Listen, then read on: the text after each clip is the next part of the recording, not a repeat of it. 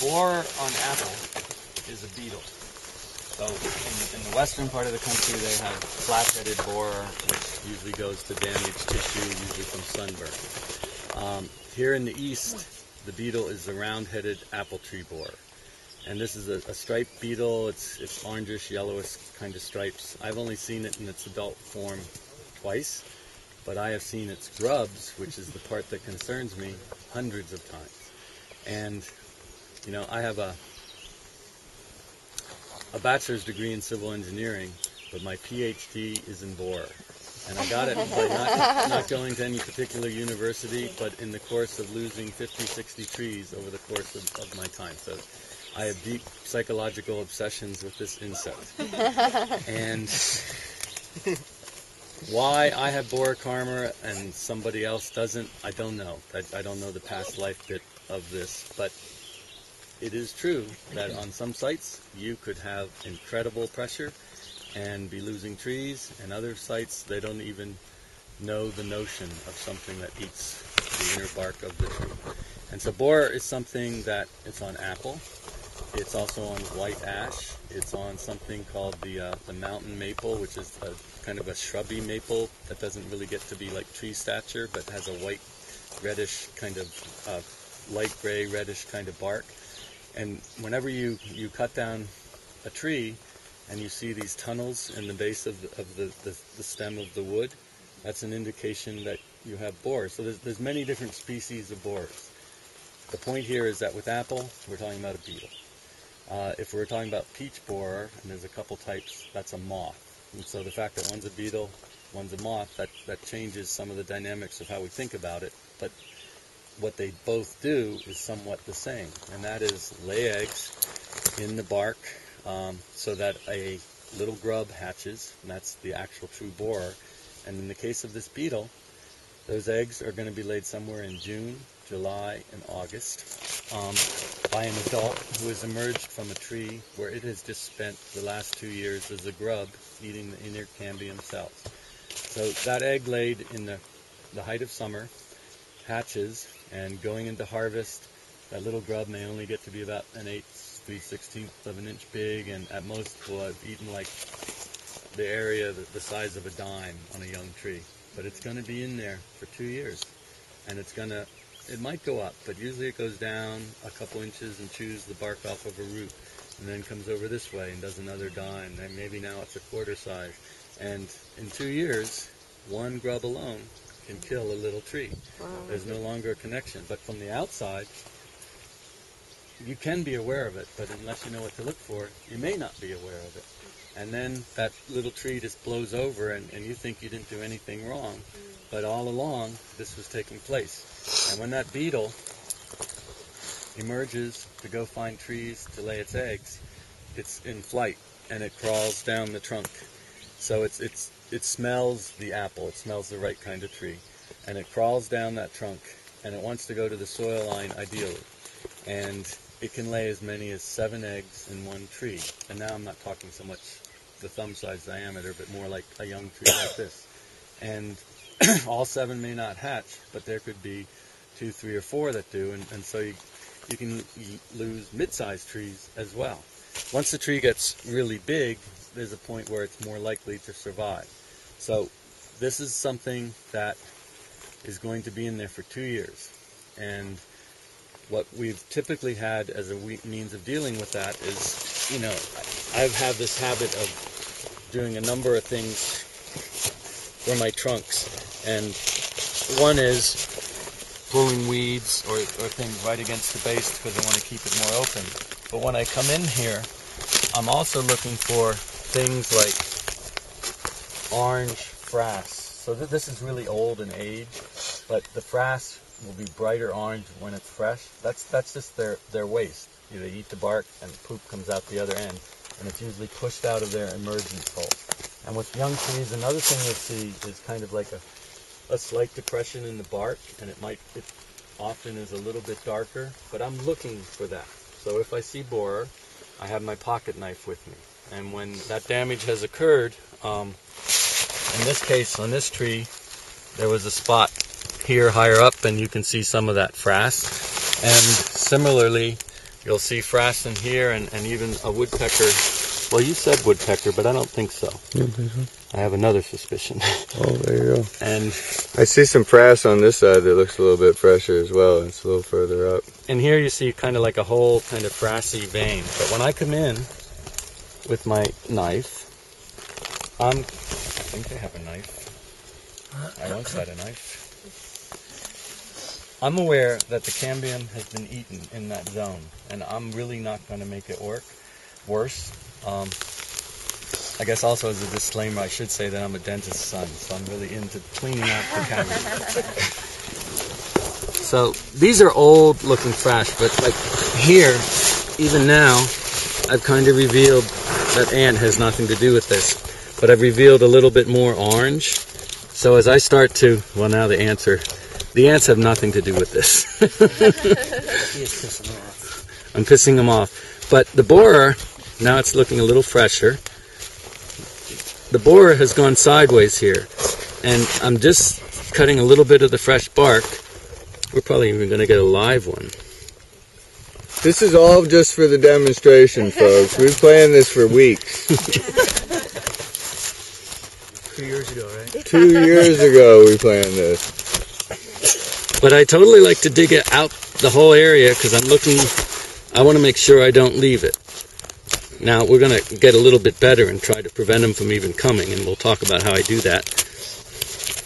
Sometimes you actually need like a wire, and it's kind of like fishing, and you poke the wire deeper into the hole. The first time I saw somebody do this was at the Common Ground Fair on one of their trees. There was that guy Jack Herzog, Yeah. I think, and he just went crazy. It was like he saw it, the frass or whatnot, and he just was like possessed. He whipped out his knife. He scared the living crap out of everybody in the hole. You know, yeah. That's ridiculous. So I'm hoping I've either crushed it because I'm reaching solid feeling wood now, or maybe it's completed its cycle. And in completing its cycle, you look for that little bit of goo on the tip of your knife, and you know that would be marked success. But I've scratched up the bark here, but I haven't hurt the tree. That'll callus over. The damage is really already done. And in cutting a little bit deeper, I might spend the rest of the afternoon just doing this. Michael, here's a piece of wire if you want. I haven't really found a hole per se. Oh, okay. I've pretty much excavated it. But I work my way all along those edges because it could nosedive any kind of direction. How big is that? Well, it's going to be anywhere from when that egg slit is first made, and you can actually see the egg slits on tender bark, to being really tiny, you won't really see it, to getting to be about as big as maybe up to an inch if it's been in there for 2 years. And what it does once it's matured, that fall or early in the next spring, I'm not sure of the timing of this, it starts to bore a hole up the trunk, and it'll go through the solid wood, and it'll go up 6 inches to as much as 2 foot 6 inches, and there will be a 1/4 inch hole where it emerges as a beetle that next summer to go find another fruit tree and do its damage. So like this amount of damage on a tree this big is not an issue, but if we really got into it and we started to look for further damage, in this case there's been some activity higher up, and again every time there's ants in these holes, which is a new thing. But even with older looking holes, if I'm here probing, I just probe it so I know there's no like side tunnel. But this is definitely an adult emergence hole. So that grub got to spend 2 years, whether it was this one, went down a root and then worked its way up through the hole. If we were to cut this tree, I see a few emergence holes. 1, 2, and there was another one somewhere over here. Big one on the right there. I'd probably find 2, 3 holes in the wood of this tree. But we don't have to go to that step. So what do you do? Like a nice pillow here. Oh, I see. So one approach that I tried early on was the notion of taking window screen and wrapping it, because the borer has to be able to get to that bark. And what happened there was, unless you're really careful down below, it might crawl in under. It does work its way from the top, but it can go down to the soil. Or it often will just lay eggs at the top of the screen. Can't get to the soil line, it lays up there. That's a little better because that's more likely to be found by birds. It wants to get to the soil line because the birds are less likely to find it there. But that's a lot of work, and once you've developed this paranoia, you want to check underneath the screen. On top of that, occasionally you actually get a tree from the nursery already equipped with a borer, which is always a shock. So then we got into the notion that, okay, let's do a slurry of clay and maybe even mix, and here I was using the kaolin clay, but not the spray product, but this pottery grade clay, and even mix some sheetrock compound or plaster of Paris, not to make like a total cast, but to create a white place where I'd really see that frass, and it does tend to deter them.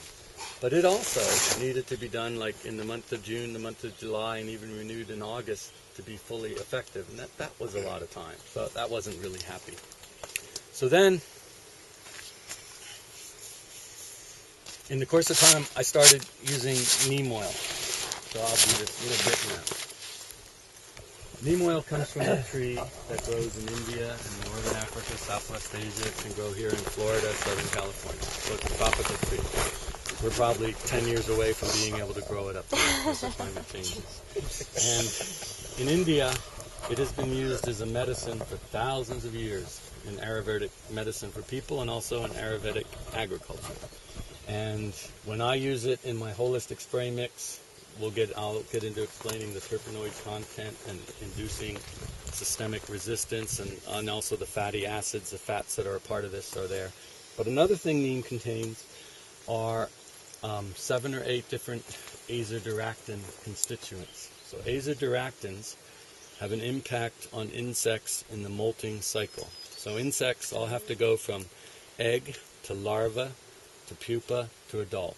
And even in the larva stage, that's not just one stage, but it's usually several instar stages of development. And to do that molting, an insect produces a hormone called ecdysone. And azadirachtin inhibits the production of that ecdysone hormone. And so an insect is not killed outright by neem, but if it's a juvenile in the different molting phases, it gets locked into the phase that it's in. And I like to explain things that are important by using analogies. So here's my analogy for how neem works on an insect. When we were each 12, 13 years old, we listened to a certain kind of music. And for a brief time, that was okay. We could survive that onslaught of whatever that was. Whether that was Alice Cooper, or today it might be Britney Spears, Justin Bieber, Lady Gaga. Let's focus on Lady Gaga. And so if at 12 or 13 years old, someone came and sprayed you with neem, and you were no longer able to change the music on the iPod, which you naturally were going to progress and get to listening to the Grateful Dead and Ella Fitzgerald and Bob Dylan and all sorts of good stuff. But if you were locked in and listening to Lady Gaga hour after hour, night after day, you would eventually just succumb and say, it's just not worth continuing. And so this is how neem works on an insect. So what I have taken to doing is doing botanical trunk sprays of neem at a 1 to 2% concentration. And these sprays are made specifically in mid-June and mid-July. And if it's a really infested site, I might also do it in mid-August as well. And what I do is I spray from the first branches down. So this higher neem concentration would burn foliage. I'm not spraying it in the tree. I know that the beetle in the month of June, July, and into August is landing in the tree and crawling down. So even though the beetle is an adult and it's not going to be impacted by the neem oil, it senses it. So neem oil acts as a feeding deterrent to things like Japanese beetle. It also acts as an egg-laying deterrent to some of these species because they just sense this thing, this Lady Gaga-ization effect that's coming. And so I'm spraying this fatty acid thing that soaks into the bark, but I deliberately take time to actually puddle it up at the base of the tree. And puddling it up means I see the runoff and it's like half an inch deep. I see literally a puddle around the base of the tree that quickly soaks in. But that concentration is now going to be absorbed by the bark, and these grubs are found at the soil line. So my timing is such that I'm having an impact on the adult that's coming to lay the egg for the next round, but I'm also having an impact on any grub that's in there and in locking it in its molting cycle so it doesn't come and emerge as a beetle the next time. And over the course of a few years, this has totally replaced the idea of the window screen and the clay. I still check my trunks. There may be one that succeeds, and I'll see that damage. But for the most part, I don't even see the egg scars anymore. And it did take me a lot of lost trees where I can go into a tree and, like you just said about jacket moth guts, you know it's happening and you got to do something about it. But when you're starting out, even though you've just heard me say all this, you'll go look at your trees unless you see that bright orange frass. I may see other signs that you won't.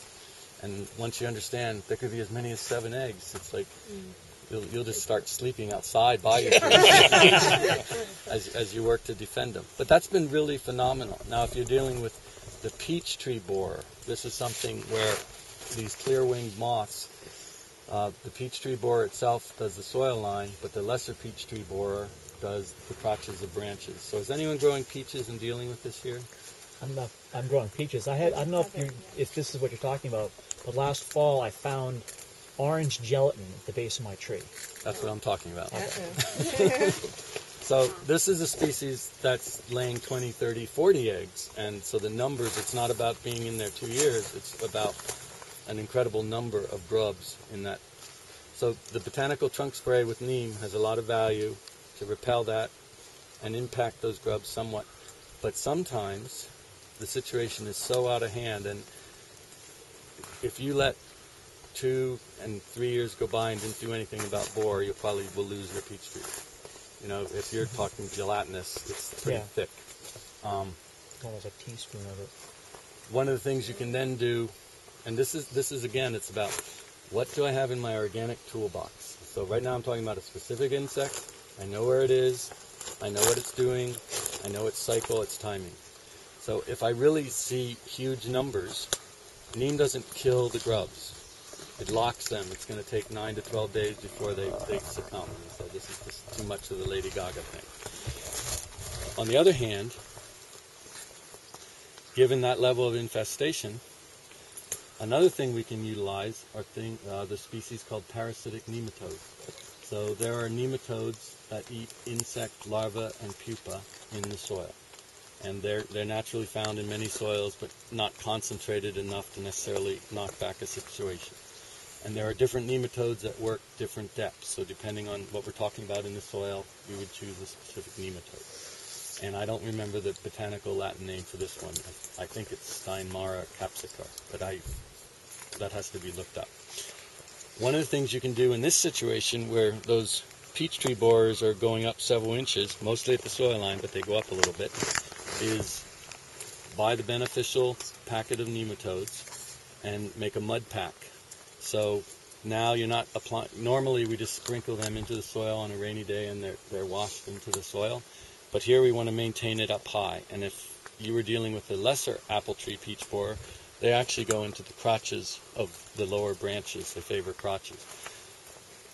Make a mud pack, a mud slurry that you put the nematode mixture into and apply that. So that gives them a soil type environment to have a few days in order to find those grubs that are in the bark of the tree. I don't do that so much for round-headed apple tree borer, but if you had a huge infestation, that is what you would look at needing to do to clean that up. And then you can go on from there, knowing that they're moths. There's different ways to work with moths, and we're not so much getting into the insects yet, but one of the things we identified is the scent of the female, the pheromone scent that attracts the male. And they're just starting to find scents that attract the female. So you can put pheromone traps up to start to capture the moths before they lay their eggs. But sometimes you have to clean up the situation because the numbers are so against you. And so that's the kind of... I did dig away at the base and I got as much of the gelatin out and hosed it off and cleaned it up as best I could. Right, but that's the frass versus the beast. And it's the beast that you need to get. Michael, the application for you said the bore is June, July, and August. Do we just do the one application of the neem oil in June, or do we repeat it? So I try to do it.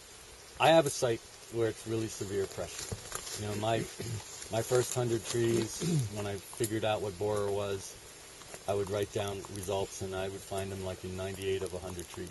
So it was severe pressure. And so in such sites, in the cleanup phase, I'd be doing it 3 times. I typically do it now every year twice, because that's just where I'm at. There's in mid-June, mid-July. This is all about when's the time that the beetle crawls down to lay eggs. So I'm trying to both impact the grubs, and I'm also working to repel that beetle from laying its eggs. But I say that, but I also am going to tell you that my first holistic spray is half directed on the ground and the lower trunk. So I'm doing some early spring. There's neem in that mixture as well. Not as high of a concentration, but it's so I'm having some broader reach in that respect. So we did that more diluted neem spray. When we do that, should we also spray the soil around the tree then?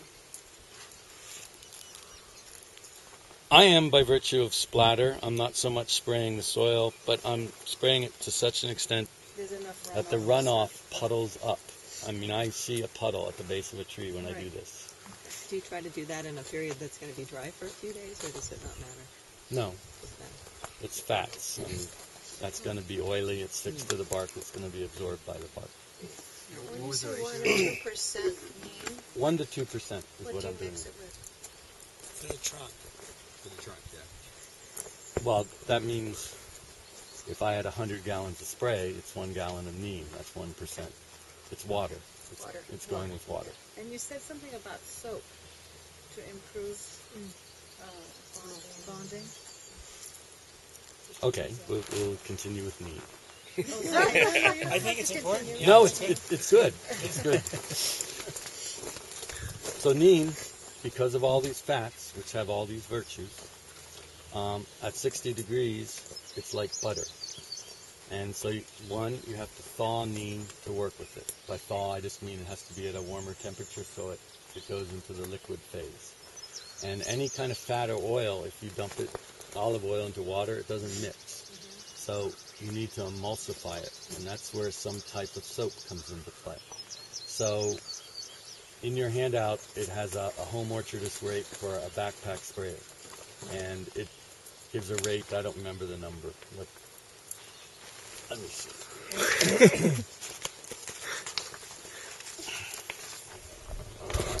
It gives a rate of mixing 2.5 ounces of pure neem oil with a teaspoon of soap to achieve a 0.5% neem concentration.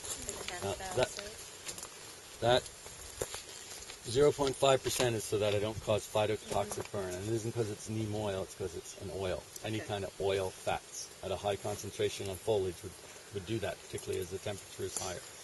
So when I mix my 100-gallon spray tank's worth, that half gallon of neem I'm using to get 0.5% concentration requires a quarter cup of soap. It's not a lot of soap. And the soap I'm using is usually something like either Ecova or 7th generation natural dishwashing liquid. Now that's a soap that I know its concentration. So some people use Dr. Bonner's or the Castile soap. They're a weaker soap, and they might require that you use a higher rate of that. I was saving the neem thing because I have neem in my trunk, and we were going to mix up some neem. I was going to show you all this and what it's supposed to look like. That's okay, we can do that. But that mixing of soap into the neem is important, and that's soap poured into the neem, and it goes from a greenish yellow coloration to a more milky yellow coloration. And then that in turn is poured into a bucket of warm water. So you don't have to have your whole sprayer filled with warm water, but for the initial part of the mixing, a bucket of warm water is useful. And the soap neem mixture is